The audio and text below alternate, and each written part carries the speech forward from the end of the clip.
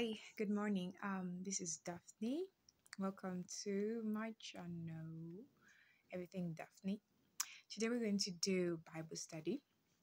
Me and my group mates, we are in Genesis 45. So we have been studying, but right now we're in the story of Joseph. And particularly, what stood out for me is how Joseph has been able to provide not only for like Egypt, like the whole of Egypt, and then he's also able to sell to all the other parts of the land. And these people are still like they're 2 years in, like the famine that was in the whole world then, and they're like 2 years in, and they still have so much to even give others, and still have also enough for Egypt. And all this came from Joseph, from God helping Joseph to interpret the dream for the king, and and Joseph is put in charge of of Egypt, and on the and I don't know how I can say it, but yeah, he's put in charge of of the stock of Egypt and all that. Yeah, so go read. We are in chapter 45 right now. Feel free to start from chapter 45. Me and my group mates, we're in chapter 45. Feel free to start from there and read. And yeah, so yeah, and so what amazes me is this shows who God is. In Second Corinthians chapter 9 verse I think it's verse 8. It was about that God is able to give you enough for yourself, and also enough to support charities, support people. I always imagine and think about people who say they are rich. Yet, in order to support you, you have to first pay for some. Let's say maybe somebody is giving you a lift to somewhere. They'd be like, "Oh, you have to pay for the fuel." I'm not saying it's bad for someone to make you pay for the fuel. Maybe it's good for them to be financially, I don't know what I can call it.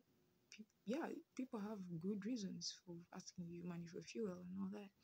But I'm talking about this kind of wealth where you're able to really support people, and you're like, oh, this child needs transport to go to school. I'll offer them because you have enough for yourself and also enough to help others. And this is a kind of wealth I know that we have in God through Jesus Christ. He has done that for us in Jesus Christ, and we are grateful. We are grateful. So we see this in Joseph. Anyway, very many people, especially my group mates are going to see different things in the Bible study. Me, this is what I'm seeing. Very many people are going to, my group mates are going to see different. For me, this is what I'm seeing. I'm seeing the abundance, how God is able to make you have enough. Because I'm thinking, Joseph, you're telling your brothers to take stuff for their family, and yet you're just 2 years in the famine. And I'm like, hey, how about the 5 years to come? But this shows how clearly these guys, God has provided for them. God has provided for them so much that they're able to even sell to other people, and also have enough for themselves. So it really shows me God and His provision. That when something is of God, when God provides for you, you will know, because it will not only be for you alone. It will be also, in the Bible where in the Bible where Jesus talks about a tree, having a tree, and then people are also able to have shade in that tree. That is something like about God's provision and God's supply in our lives whenever He does. Of course, He has already supplied for us in Jesus Christ, and we believe even before we see. But when you see, you actually see like this kind of provision where you have enough, not only for yourself, but also for the people around you. And that's the God we serve. And so we thank Him that we are rich